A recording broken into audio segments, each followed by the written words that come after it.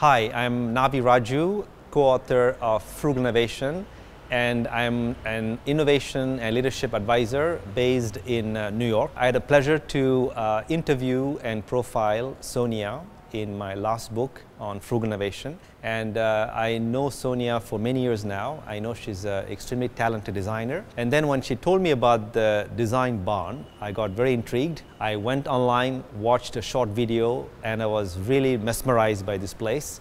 And here I am during a trip to India to come see this place with my own eyes, and didn't disappoint me. It's fabulous, it's an incredible place. Why design really matters for India? Because India is a country that is facing major problems across many sectors: education, energy, water, food, etc., etc. And these problems are what we call wicked problems. These are highly complex problems that cannot be solved with a single perspective. And this is where design thinking, but also design doing and design feeling that Sonia talks about, this integrative approach to design, is very powerful.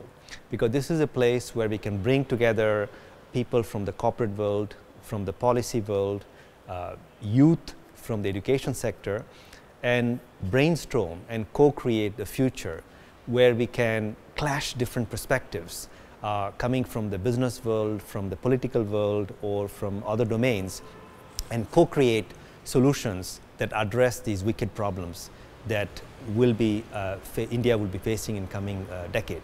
So for me, coming here, looking with my own eyes at how incredible this place is, inspired me. I almost wish we have this in every city in India, and maybe even bring this model to the West, in Paris, in New York. Probably Sonia is thinking about that as well. So I want to congratulate Sonia for co-creating this place, the Design Barn.